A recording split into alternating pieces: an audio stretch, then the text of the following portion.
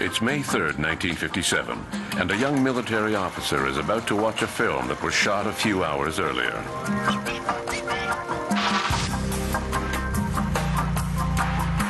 What he's watching is nothing more than a negative, but already he can tell that the images on the film are extraordinary. The film shows an unknown disc-shaped craft landing on the ground. 6 years later, this young officer, Leroy Gordon Cooper, became a national hero when he became the last American astronaut to fly solo in a Mercury capsule.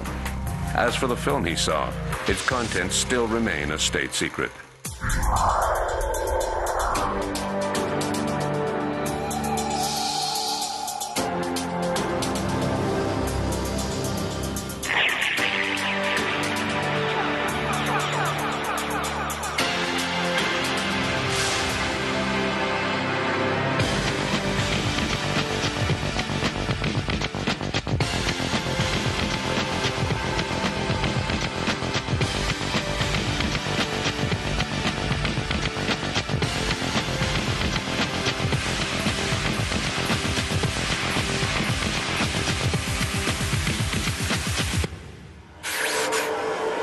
It is said that UFOs have always been an ongoing concern for the Army, both in the U.S. and abroad. Military commanders have even classified the subject as ultra-top secret. Are these rumors true? Are UFOs really a state secret? On December 30th, 1947, faced with a growing number of UFO sightings being reported throughout the country, Defense Secretary James Forrestal set up an investigation committee. The Air Technical Intelligence Center, or ATIC, was located at the Wright-Patterson Air Force Base in Dayton, Ohio. The committee was known as Project Sign. Before it even had time to determine protocol, the U.S. Air Force was faced with a crisis. On the afternoon of January 7th, 1948, barely a week after Project Sign had been created, Thomas Mantell, a pilot with the National Guard, crashed in his P-51 while pursuing a large silver-colored sphere over Kentucky. This incident was the first to be investigated by Project Sign. According to investigators, Mantell mistook Venus for an unknown craft. He was not wearing an oxygen mask, so he must have gone beyond a safe altitude, lost consciousness, and crashed to the ground. This explanation was far from convincing to military commanders. In 1952, the Mantell case was investigated by the U.S. Air Force, who concluded that the pilot had probably mistaken a skyhook balloon for a UFO. There's a significance to Mantell which is very important, I think, and that is that the Mantell case came in the 1940s, just after the birth of the flying saucer phenomenon, if you like, when Kenneth Arnold had named the flying saucers.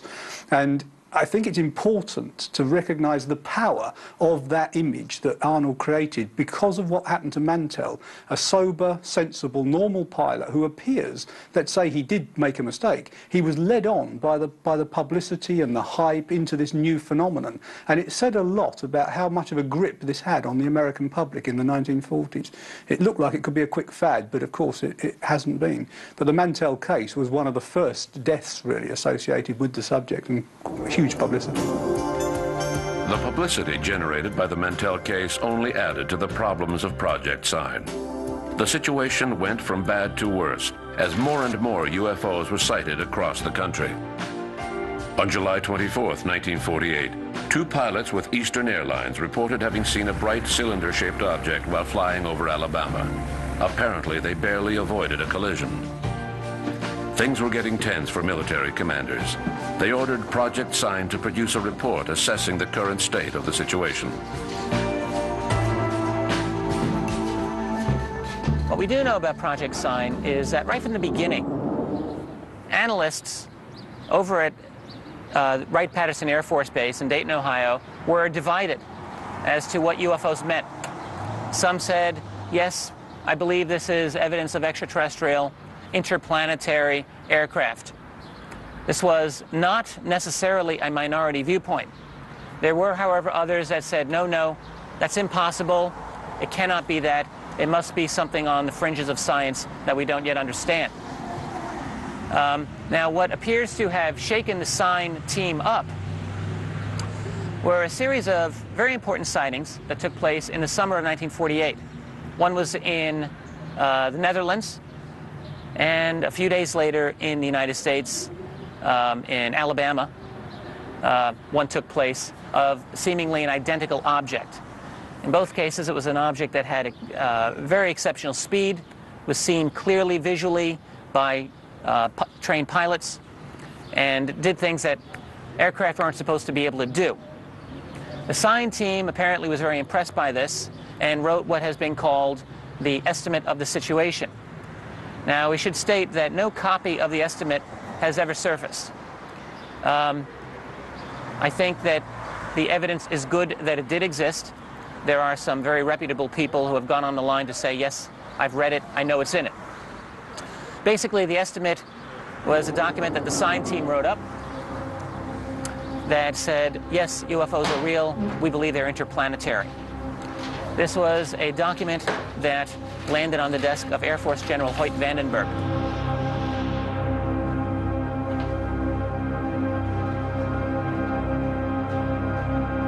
According to the story, Vandenberg said, I'm not going to accept this conclusion. Give me something different. Whereupon the science team came back and gave him something different. And after that, the extraterrestrial thesis went out of favor among Project Sign.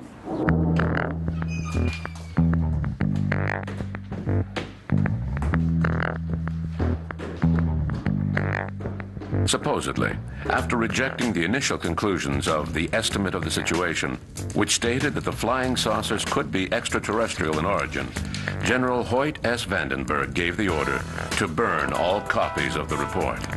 In February 1949, ATIC submitted a new official report, which contained no reference whatsoever to extraterrestrials. However, the document did state that 20% of the sighted objects had not been identified. The Pentagon reacted by replacing Project Sign with another group, whose job was to minimize sightings of questionable objects. This group was known as Project Grudge. The Dark Age had begun. 11 months later, an announcement was made that UFOs were nothing more than a case of mistaken identification, mass hysteria, or hoaxes. Military commanders knew better.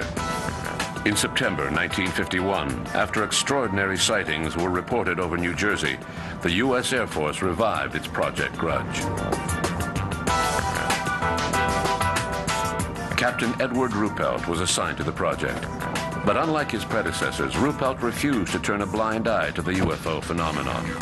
He demanded that thorough investigations be carried out, which led to the creation of Project Blue Book in 1952. The arrival of Captain Ruppelt held in a new wave of public interest in UFOs.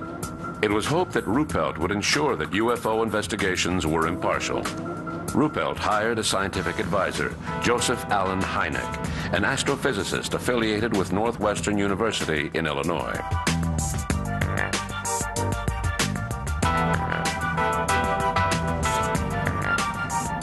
Unfortunately, political winds changed direction in July 1952, when UFOs were sighted over the nation's capital. General John Samford, spokesman for the U.S. Air Force, held a press conference and stated that the lights were nothing more than a natural phenomenon created by temperature inversions. This explanation was hardly convincing. Several federal agencies, including the CIA, were demanding a meeting. They feared that the flying saucer mania would lead to mass hysteria throughout the country. When this meeting was finally held in January 1953, the CIA explained that it was vital to convince the public that UFOs were nothing more than hoaxes or a case of mistaken identification. The U.S. Air Force instructed Ruppelt to direct his efforts towards this goal. Project Blue Book became nothing more than a public relations agency. Ruppelt resigned a few months later, fed up with his new orders. Project Blue Book evolved out of the former Project Sign, which then became something known as Project Grudge, and that became Project Blue Book in the spring of 1952. The reason it did is because of the upsurge of UFO sightings that took place at that time. It was decided that this project required a little bit more status within the Air Force chain of command, and it became Blue Book.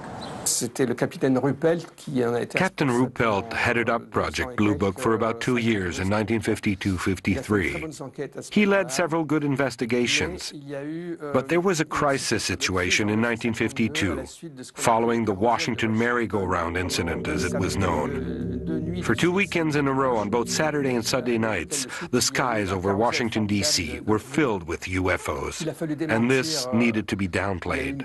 A large press conference was held in Washington, during which the military claimed that the objects were nothing more than mirages, but this explanation was not very convincing. There was a change in policy within the organization, and studies into UFOs were brought to a halt. That's when Ruppelt decided to resign from Project Blue Book. Their job became to explain away. We know this because of now declassified documents that lay out the matter very clearly to the Blue Book staff, which is, you know, if you have something that is easily explainable, this is what you tell the public. If you have something that is not easily explainable, don't talk about it to the public. It was a very clear recommendation. Their job was to get the unexplained percentage to an absolute rock bottom minimum. The goal of Project Blue Book was now to find natural explanations for UFO sightings.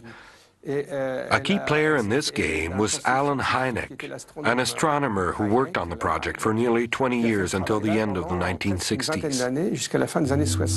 It was basically the first official investigation into the reports of UFOs.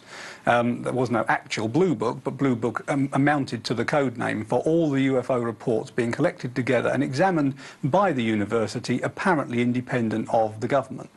In fact, it was more independent than the government probably intended, because Hynek was gamekeeper turned poacher. He eventually became one of the leading lights of the UFO industry, and indeed for some time he was kind of playing a double game. But it took into account mainly lights in the sky and distant objects, flying saucers if you would, but it also it took in the high strangeness cases, such as the cases of entities seen in Kentucky, for example, in 1955 and so on, and it would examine several of those kind of reports. It was to some extent a cover-up. They already had determined, the CIA had already determined, that they were interested in certain aspects of the UFO phenomenon, such as how rumour circulated amongst the population and so on. So it was a study of a lot of that aspect as well. It was in effect, though, the first US government study, and it would lead on in the end to the Condon Report in 1969 in government's in due course. Up until the mid-1960s, Project Blue Book played its role as a public relations agency, downplaying UFO sightings and reassuring the public that flying saucers were nothing more than natural phenomena. Then, in the spring of 1966, UFOs descended on 3 Michigan towns: Ann Arbor, Dexter, and Hillsdale. The U.S. Air Force quickly dispatched Allen Hynek to the scene. The astrophysicist proposed that the phenomena had been caused by methane swamp gases. It was the beginning of the end for Project Blue Book. The swamp gas incident that occurred in the 1960s, and which was particularly brought to bear by Professor Allen Hynek, who wrote it up in his book, The Hynek UFO Reports and so on. Basically, in Ann Arbor, in Michigan, there were a lot of reports of lights and so on in the skies. Looking back on that now, we might assume that if they weren't structured craft and so on, which was obviously speculated by the UFO people at the time, that they might be something more like tectonic activity that we've seen in places like Hessdalen and so on, where we think that sort of earth movements are causing these lights. But at the time, these lights were thought to be some sort of phenomenon in Ann Arbor. And an explanation was given, which wasn't that absurd, really, which was that it could be igniting swamp gas that was creating the light. Unfortunately, it was kind of picked up by the tabloids of the time and so on, and they made a big point about what seemed to be the government explaining away UFOs as just swamp gas. And I think the government has done some stupid things, and they quite rightly are pulled up by this, but in fact on this occasion it may not have been that silly a case. Having said that, what happens when you get flaps like that, like Warminster, like Hesterland, Gulf Breeze, Ann Arbor and so on, is that you've probably got real UFO incidents there, and these other things get seen by people who get very excited, and then the whole thing becomes a flap, and of course a lot of nonsense gets into the data reported. I think there were probably some real cases in there, but unfortunately the whole thing became a complete fiasco because of this so-called cover-up of using this swamp gas explanation. Dissatisfied with Hynek's explanations, the press hounded Project Blue Book for the truth. In the midst of the upheaval, military commanders set up an ad hoc committee made up of military officers and scientists. They concluded that it would be best for a civil agency to take over, relieving the Army once and for all of its UFO problem. The Air Force dumped the problem into the lap of the University of Colorado. So basically what had happened is that Project Blue Book had lost all credibility at this point. The U.S. Air Force had lost credibility on this project. People weren't believing the Air Force answers that it was all weather balloons, or it was all ball lightning, or some other kind of, the planet Venus every single time. So that what the Air Force wanted to do, and had wanted to do for years, was to get rid of Project Blue Book somehow. Their problem had always been that they had conceded that UFOs might represent a problem of national security and defense, and therefore they could not come up with a good excuse for getting rid of Blue Book. If they couldn't say that there's no security problems, they were backed into a corner, in other words. So what they did was, in 1966, hand the ball over to the University of Colorado, a very carefully selected institution, I might add, to study this matter once and for all, it was believed, in a scientific manner. The Colorado Project, also known throughout history as the Condon Committee, lasted for about 2 years. Now, at the end of that time, the Condon Committee decided that UFOs were not worthy of scientific inquiry, essentially nonsense, and that the Air Force should drop Project Blue Book. The problem with the Colorado Project was that its director, Edward Condon, although he was a world-renowned physicist, really knew nothing about UFOs, didn't want to know anything about UFOs, and was wrapped up with studying the crackpot cases, and had stated his position long before the project ended, that it was all nonsense.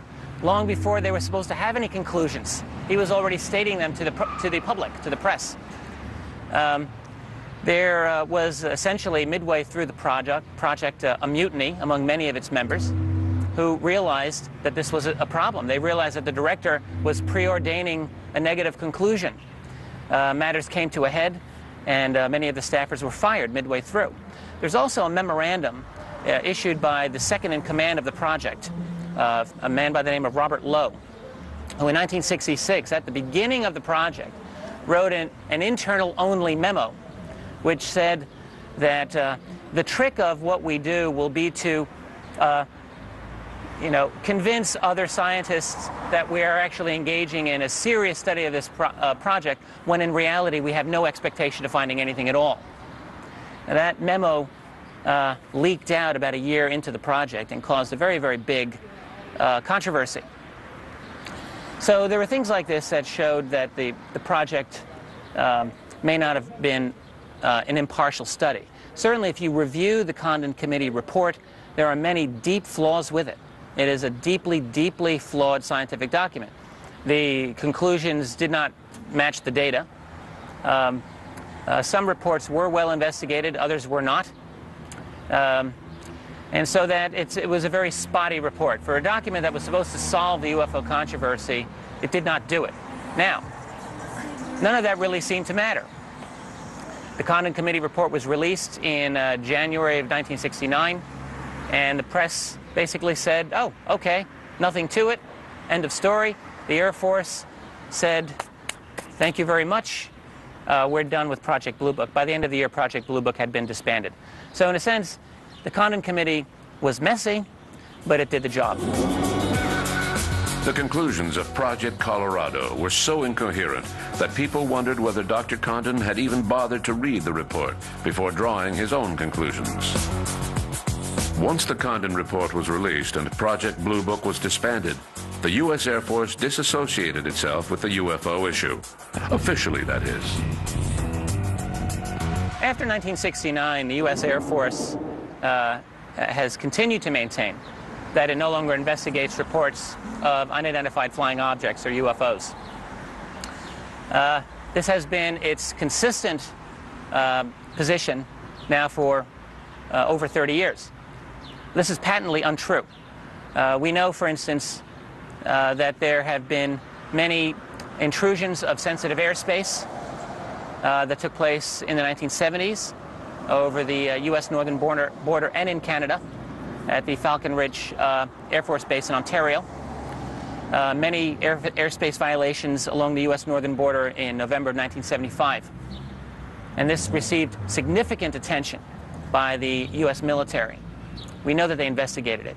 We also have a memo from 1969 by General Carol Bolender, which stated that the important UFO files that affected national security were not part of the Blue Book system. He was very clear about this. So that certainly there is more than sufficient reason to believe that UFO investigations continue. There have been discussions of possible projects such as Aquarius, another project known as Moondust, and others.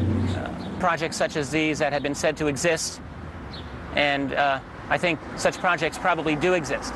It's hard for me to say specifically, for example, what was the history of Project Aquarius. We don't really have much information about this. And the documents that discuss Project Aquarius have themselves been disputed in their authenticity. It's very hard to know exactly what it was about. What is clear is that examination and study and investigation of UFOs has continued to the present day.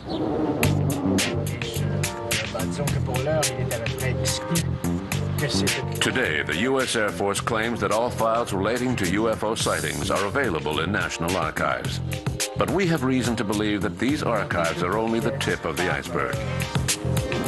There are a number of astronauts I know who take this very seriously. I've spoken to Dr. Edgar Mitchell, who was the sixth man to walk on the moon, Apollo 14. He's told me he is convinced that there is a cover-up, and that the United States has covered up information about a lot, including Roswell, for over 50 years, and that the information is now held by a group that has spun off from the military intelligence organizations of the past.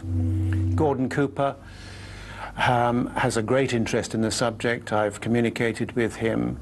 He has confirmed that when he was director of the Flight Test Center at Edwards Air Force Base, California, in the late 1950s, a disc actually landed. It extended tripod landing gear and landed on the dry lake bed and was filmed by his camera crew, which were filming various experimental flights at that time. He's confirmed that the disc was around 30 feet in diameter. He did not see this event, but he studied the film, and he was ordered to send it by pouch to Washington, and it hasn't been seen or heard of since. Even though more than 30 years have elapsed since Project Blue Book, chances are that the U.S. Air Force still has several UFO files locked in a vault somewhere. State secrets that will remain secret for years to come.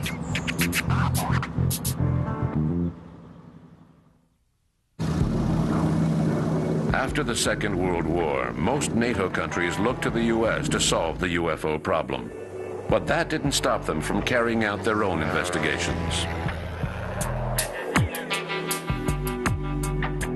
In the early 1950s, the Canadian Air Force and the Department of Transportation held several meetings to discuss UFOs. These meetings were known as Project Second Story. In March 1953, the committee concluded that there wasn't anything in the UFO file worth pursuing. Up until 1967, when the Canadian Army released its UFO files to national archives, the military had done only a few cursory investigations to ensure that the sightings were not a risk to national security.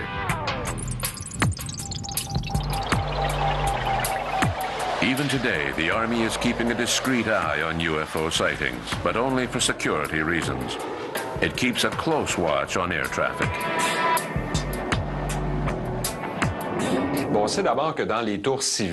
We know that all civil air traffic control towers throughout the country keep a UFO sighting checklist.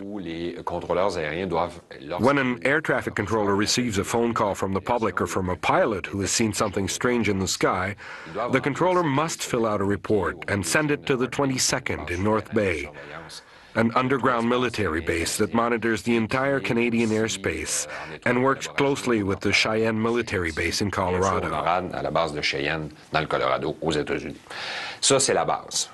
These are the basics that we know, that anyone can find out. There's nothing hidden. It's all part of monitoring the Canadian territory. Whenever the Army detects an object flying in the Canadian airspace that refuses to identify itself and to respond to radio calls, it has strict instructions to send up fighter jets to intercept the object. In our case, these jets are CF-18As, otherwise known as Hornets, and they're usually launched from the 3rd Wing at the Bagotville military base. The Hornets' job is to intercept, identify, and accompany an aircraft such as a Russian Tupolev to the international airspace where it belongs once it responds to the call sign. If the object does not respond at all, the Army's last resort is to fire at the object with the intention of destroying it, because that's the Army's job. And I think it's important to note that there's a difference between what we think the military does and what it actually does. It can be summed up in 3 letters: IID, intercept, identify, and destroy. That's what the military does. That's what they're paid to do. I would say that UFOs are pretty far down on their list of concerns. They're not paid to study UFOs. That's not their job. And I would even go so far as to say that they scoff at the whole idea of UFOs. As long as national security is not in danger, they will come up with a story about how something strange was spotted in the sky, and the story will end there. The information will be passed on to the NORAD base in Cheyenne, Colorado, but nothing more will be done about it.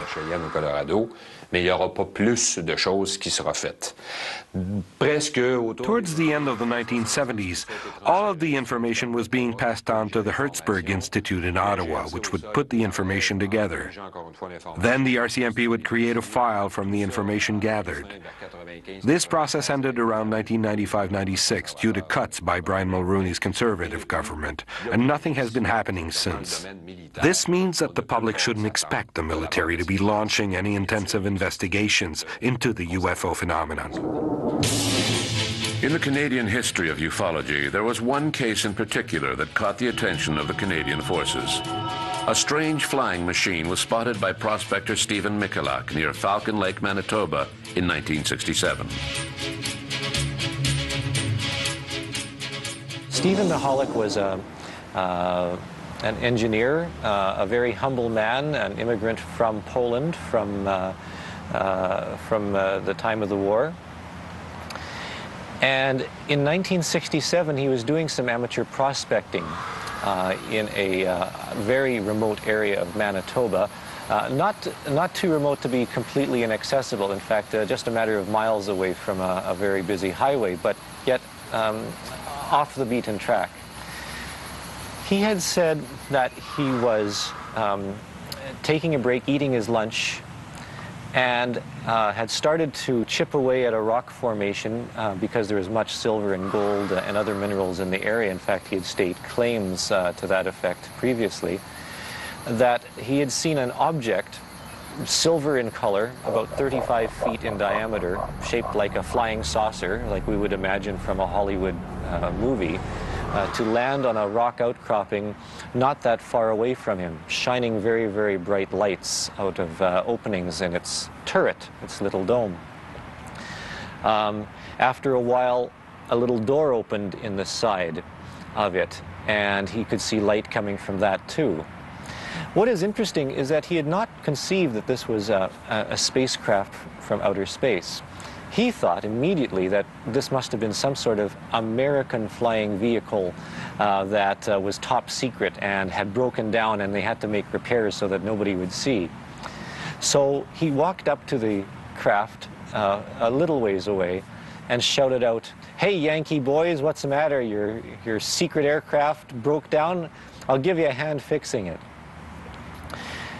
What had happened was, previous to him saying this, he had heard some voices coming out of this opening, thinking that they were humans, perhaps. As soon as he called out to them, the voices stopped. And he thought, oh no, maybe this isn't Americans. So he called out in Russian, because he was fluent in a number of languages, asking the same thing. Still no response. He tried German and his native tongue Polish as well. He walked up to the doorway, put his hand, his gloved hand, he had rubberized gloves for dealing with rock chips, on the side of the craft, still thinking it was some sort of secret aircraft, and had to pull away because the gloves melted, because the heat was so intense on the outside of this vehicle. The door shut like a camera iris, woof, woof, woof, like this. And the whole object rose up slightly and began to turn so that there was an exhaust vent, like a radiator grill, in front of him. And a blast of hot gas hit him in the chest, and the object took off. The blast of hot gas was hot enough that it actually set his clothes on fire, and he quickly struggled to take off the clothes, throw them onto the ground, and beat them out with some grass and some leaves and stomp on them. But he started feeling very, very dizzy and nauseous, and he was in pain. He did receive 2nd and 3rd degree burns. He managed to walk out of the bush to where he was staying at a small motel a few miles away, and decided that he would go back into Winnipeg seeking some medical help. He arrived in Winnipeg a few hours later and had called his family to meet him at the hospital because he told them he had been burned by an aircraft. The doctors at the hospital in Winnipeg treated him for the burns and didn't know what to make of some of his other effects. He was dizzy, he was vomiting, he was very much out of sorts. Only later did he actually explain to his family what had happened, and he thought that because this was some sort of secret aircraft and perhaps it wasn't a Canadian or American craft, that it was some other device, that he should tell authorities about this. So he contacted one of the newspapers in Winnipeg and told a reporter about his experience. And when the reporter heard the fantastic story, it broke all across Canada, in fact around the world, and it became one of the most intensely investigated reports in all of North America. At first, the authorities turned over the investigation to Sergeant Paul Biskey of the Canadian Air Force. His report was filled with contradictions. Biskey recognized that Michalak was honest, yet he remained convinced that the whole thing was nothing more than a hoax or a hallucination. Biskey was very much against the notion of flying saucers. In fact, he, in an interesting letter which we have found on file, described how he was going to get Mr. Michalak drunk at a bar to try and loosen his lips to come forth with the truth about what happened. He was looking for any explanation, any reason why what Michalak had said really didn't occur, and I believe was a detriment to the investigation. Perhaps dedicated, but he was so convinced that the case could not have occurred that perhaps he went a little bit overboard in his evaluation. Biskey's conclusions were not accepted unanimously by the authorities, especially since radioactive ground samples were taken from the site. I actually grew up very close to where Mr. Michalak lived. In fact, as a child, I played with one of his sons. And I remember his son telling me one time that his father had been burned and was very, very sick, and I didn't think anything of it at the time. But later on, as I continued my connection and relationship with the family, I became interested in the UFOs and flying saucers and asked more questions about what had happened. And he showed me the burns on his legs and what was left on his body at that time, some of the material that had been left, and told me of this fantastic story. So on the one hand, we have a fantastic story, but it is backed up by some physical evidence, some material on the ground, the evidence of the burns on his body, plus the astounding testimony and expert testimony of some of the investigators. So I suppose, depending on who you talk to, it's either one of the best cases ever on record of a person encountering a flying saucer and being burned by it, physically injured, or an elaborate hoax. And if it is an elaborate hoax, it is surely one of the most profound ever on record with the most incredible evidence.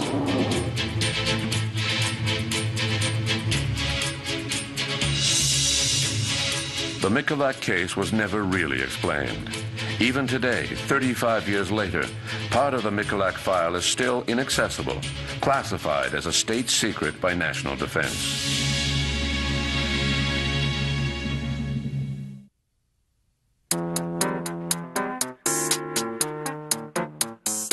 In Europe, there is no Freedom of Information Act, so it is difficult to assess the role of the military with regards to UFOs. We do know that the British government has always been interested in UFOs. Between 1991 and 1994, Nick Pope was in charge of studying reports of UFO sightings. Between 1991 and 1994, my job at the Ministry of Defence was to research and investigate UFO sightings, to evaluate them, to see if there was evidence of a threat to the defence of the United Kingdom. So I would receive between 200 and 300 reports each year, and I would have to the best of my ability, to look at each one of these, to consider all the possible alternatives, and to try and find a conventional explanation.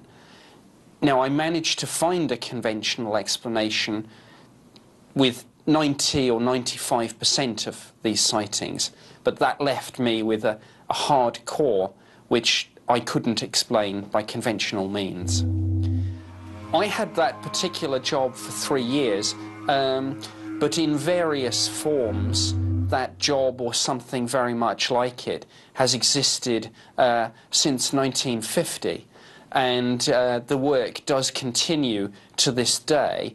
Having said that, I think over the years, the way in which the subject has been treated has varied enormously. Sometimes due to the attitudes or belief of whoever is doing the job at the time. So I, for example, was quite involved in the subject because I thought it was worthy of interest. Others, I think, over the years have taken a less involved view.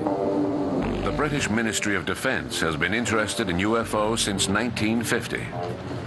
The Churchill administration was concerned with the U.S. situation, and the British press were a bunch of fearmongers.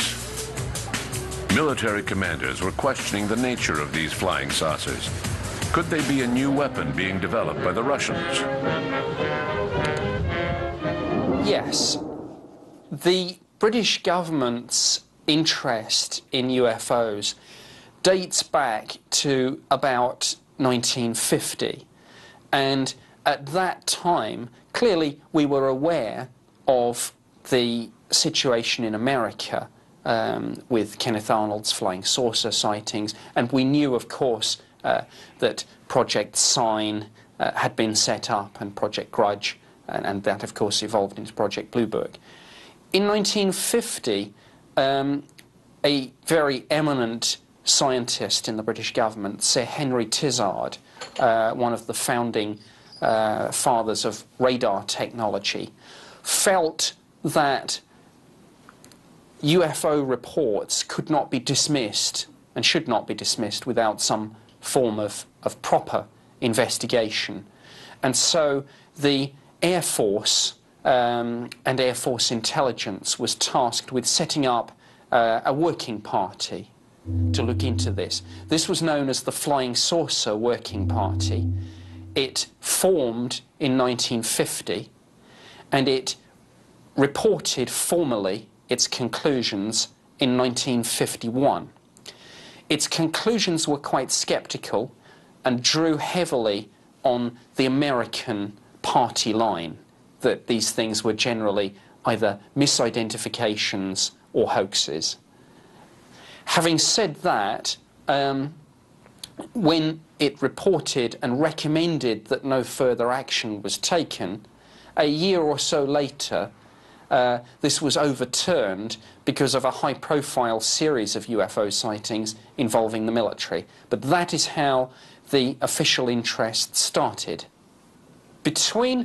Once the Air Ministry and the Ministry of Defence had set up a small unit to look into these UFO sightings, that project ran, and indeed to a certain extent still runs to this day.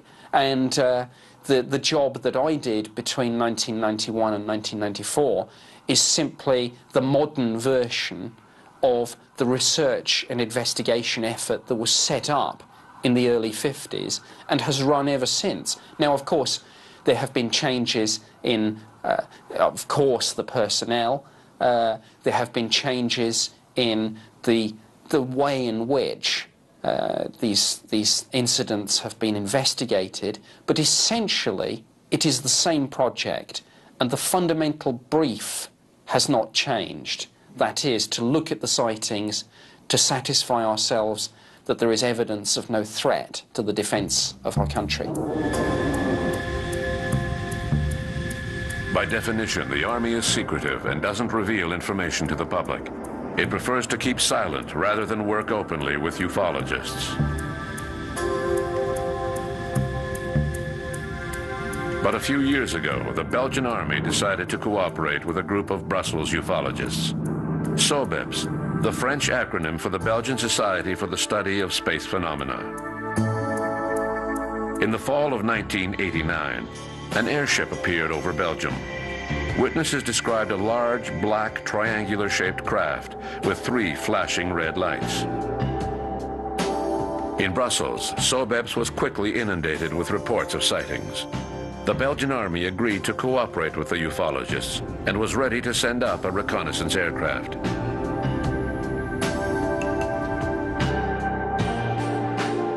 On March 30th, 1990, a triangle was detected on radar screens at Semmerzak Station. Just after midnight, 2 F-16 fighter jets were sent up to pursue the object. One of the F-16s had the UFO on its radar screen, but the other aircraft was flying without radar. The unidentified object took off at speeds that no human could withstand. A few days later, Colonel Wilfred de Bruer, head of the Air Force, presented radar images to the press. They were quite astounding. The images showed that the spacecraft had accelerated at a speed of 30 to 40 Gs. At the same time, Colonel de Bruer rejected any possibility that the UFO could be some sort of secret prototype. The Belgian wave of sightings lasted until 1994. Now, 10 years later, they have yet to come up with a concrete explanation for all of the sightings reported. What's important to remember is not so much the sightings themselves, but rather the open dialogue that took place between a group of ufologists and the National Army. This joint effort was much more important than you may think. To carry out a thorough investigation, researchers need to know all of the data, and the best reports are often found in military files, because they are written by experienced pilots, and they are supported by physical evidence such as radar echoes. These files are rarely released to civilian researchers, the Army claiming that they must remain confidential for security reasons. Ideally, state agencies would be set up throughout the world, managed by an international body such as the UN. But the world is not ready for such an organization just yet. Towards the end of the 1970s, several meetings were held at the UN to discuss UFOs.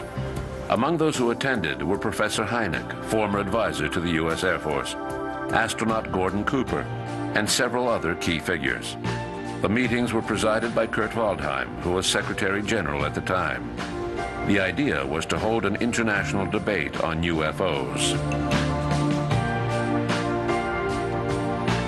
Unfortunately, the meetings were short-lived, since an American diplomat threatened to complain to the Senate that American funds to the UN were being used to study UFOs.